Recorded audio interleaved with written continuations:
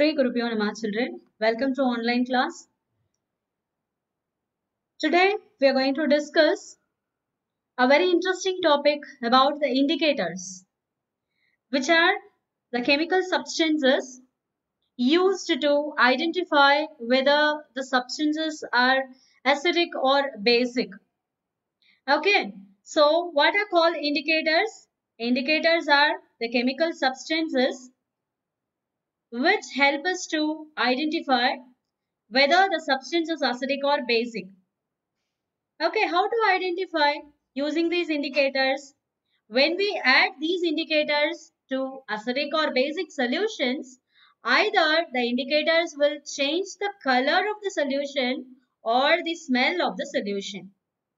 Okay, so if this indicator changes the color, both the cases are considered to be acid-base indicators only. Okay, as they are the substances which are used to identify the chemical substances, right? So if the color is changed by adding the indicators to the acidic or basic solutions, if the color is changed, then the indicators are called chroma indicators. Okay, actually the term chroma means color. So by changing the color of the acidic or basic solution, these indicators help us to identify whether it is acidic or basic, right? And by changing the smell, okay, we can identify whether the substance is acidic or basic. So such indicators are generally termed as olfactory indicators. Okay, olfactory indicators, right? So why are they called as olfactory indicators? Sense of smell. Okay, so we are calling them as olfactory indicators. By changing the smell of such substances, we can identify whether it is an acidic or basic solution, right? Okay, and now indicators, as I said, chroma indicators and olfactory indicators, whatever they are, they'll be used to identify the acid and bases. So normally these indicators are called as acid-base indicators. What are they called? Acid-base indicators, and they are of two types. Okay, what are they? Natural indicators and synthetic indicators. So the first one is natural and the second one is synthetic indicators. Why? By the source we are calling them as natural indicators. They occur naturally.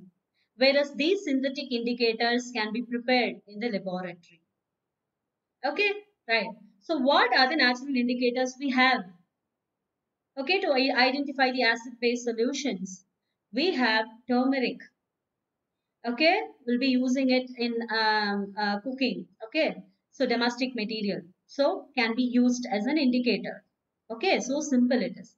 And colored petals of flowers like hydrangea, petunia and geranium, they have exclusively dark colored petals. So those petals can be used for identifying the acid base substances, okay, using them as indicators, because we have to take the extract of these flowers and those extracts will be tested with acid base. By changing the color of acid and basic solutions, we can identify whether the substance is acidic solution or basic solution.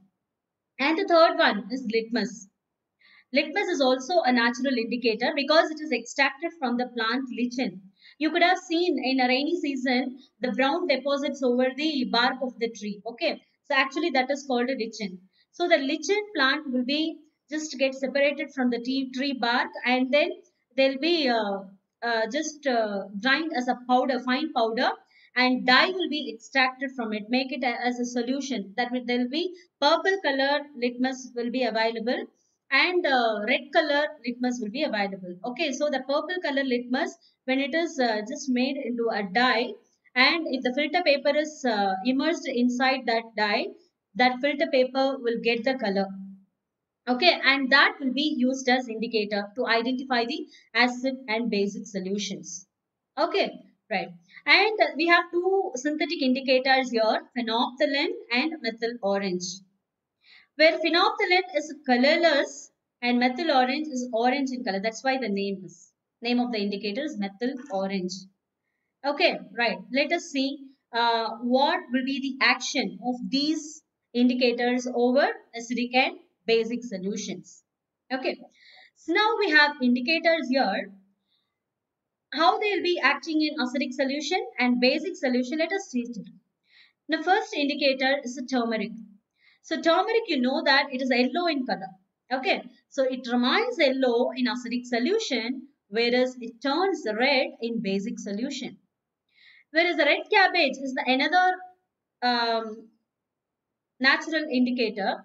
When we take the extract of this red cabbage, of course the extract will be red in color.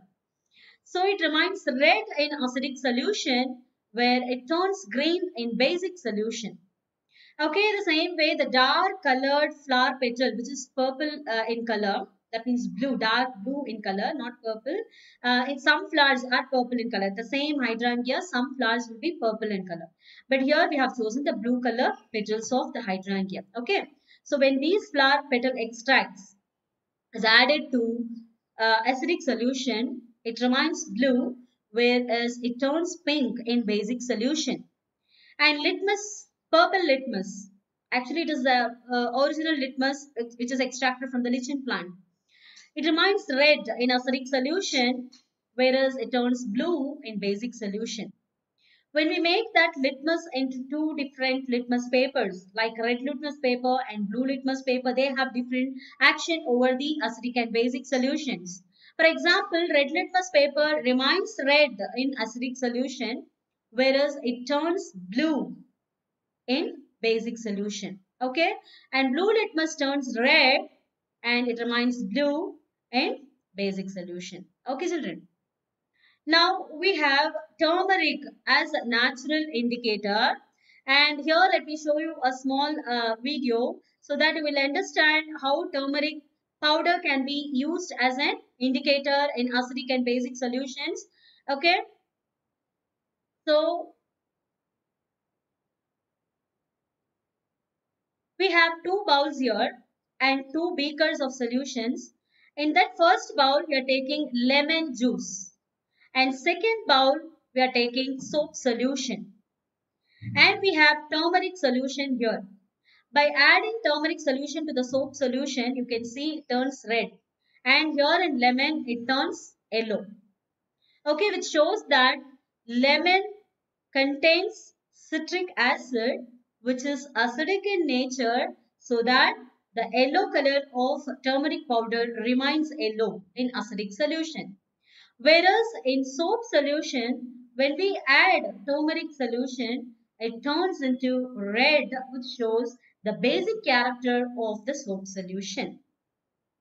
Okay, children. And the next extract is red cabbage extract. So here the red cabbage extract can be made by taking the peeling out the red cabbage leaves and immerse in methanol. This is methanol solution.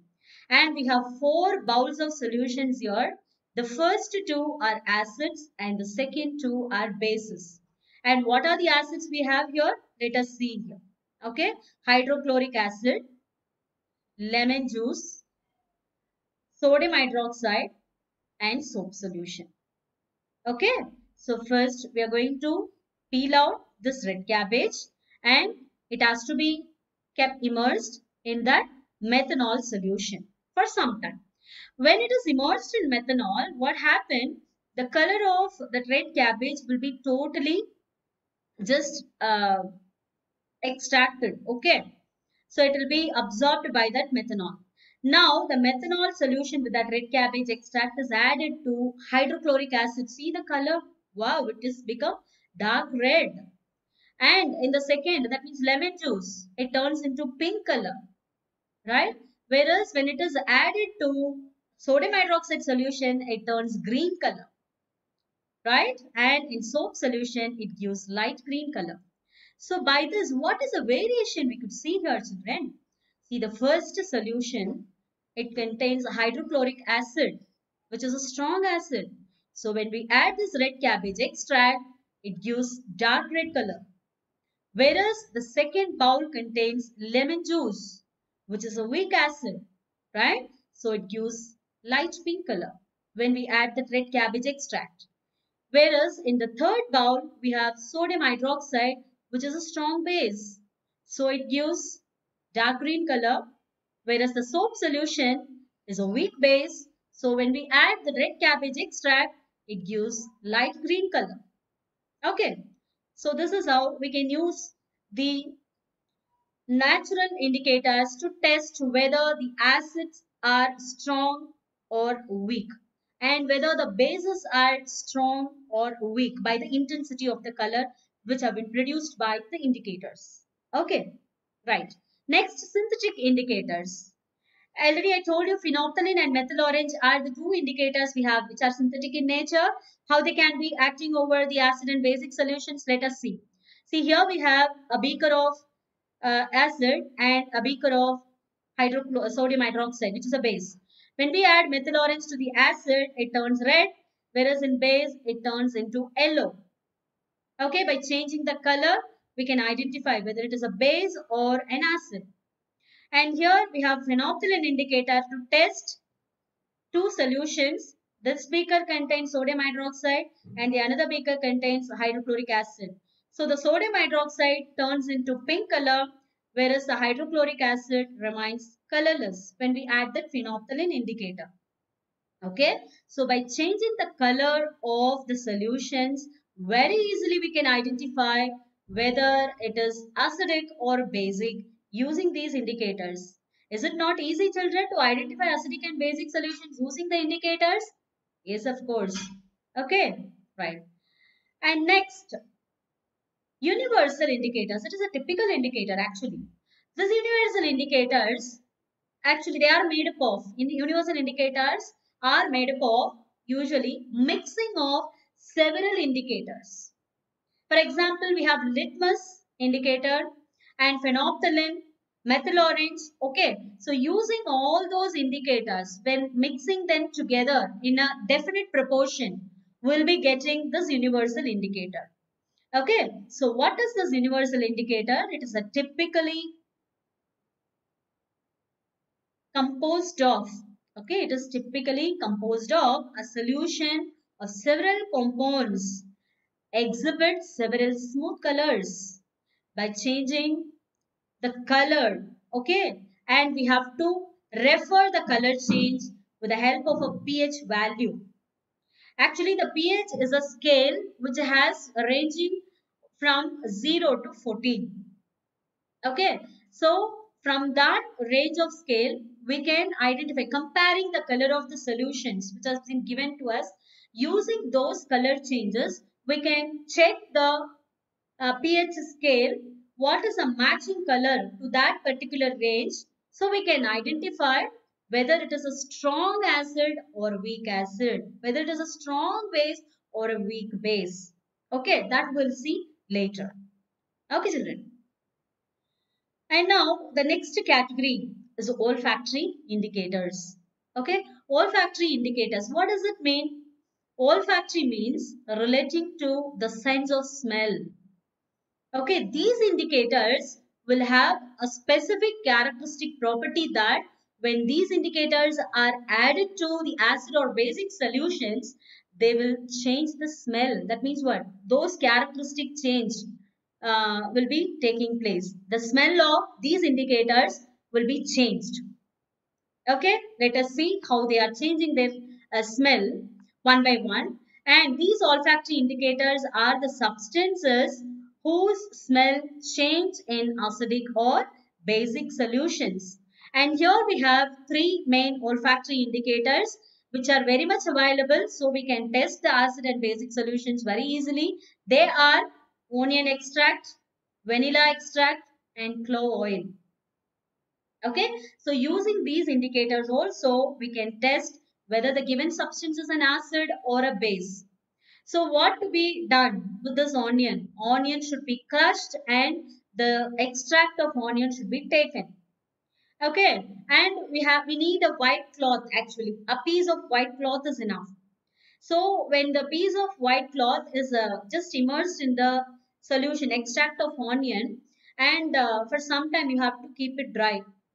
When we test, you have to cut the cloth into two pieces. With one piece, acid should be added, and the other piece, base should be added. You need not go for the laboratory or in search of acids or bases. You can use your own household materials like lemon juice. Very well, it will be available at home. So just immerse, put 2 3 drops of lemon juice in one part of the cloth, and the other part of the cloth you can take very well. Sodium, that means baking powder, you can take sodium carbonate. Okay, so by that you can test them, right? So let us see what will be the results when we use these olfactory indicators. Okay, see, olfactory indicators in acidic and basic solution. The first extract is onion extract. Okay, so when we add this acidic solution to this onion extract, or else this onion extract with a piece of cloth, okay, is tested with this acidic solution, the smell of onion will not be destroyed. It remains. Okay, the characteristic smell of onion will remain in the cloth. But when we add in basic solution, then what happened? The smell of onion will destroy. Okay, so by this you can easily identify whether it is an acidic solution or basic solution. Okay, when the unknown substance is given to us, very easily using these extracts we can identify. Next one is vanilla extract. You know, vanilla ice cream flavor, we cannot forget it, isn't it? So the smell of vanilla extract does not destroy in acidic solution. This is very important. Does not destroy. Okay, does not destroy in acidic solution, whereas the smell of vanilla extract destroy in basic solution. Okay, then clove oil, right? Clove, you know, one of the spices which we'll add in the food. Okay, and this will be having a very good medicinal value also. So that we are using this clove in toothpaste also. Okay, those who suffer of toothache, they'll be using this clove to get relief of that. Okay, so the clove oil also will not destroy its characteristic smell when it is added to the acidic solution, whereas in basic solution, of course, the smell of clove oil will get destroyed. Okay, so this is how very easily we can identify the colors, okay, of the solutions, or else the smell of the indicators will very much help us to identify the acidic and basic solutions. Okay, children. Thank you. I'll meet you tomorrow with a new concept.